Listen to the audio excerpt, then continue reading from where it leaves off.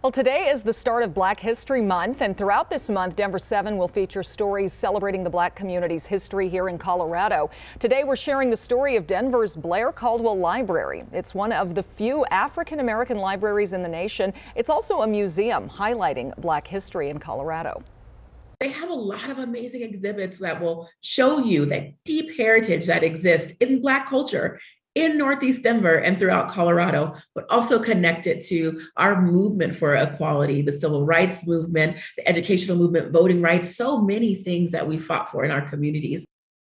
The Blair Caldwell Library is named for Omar Blair, the first Black president of the Denver School Board, and Elvin Caldwell, the first Black city council member. The library archives have a wide range of sources, including photographs, manuscript collections, letters, diaries, and even some audio and video oral histories you can check out.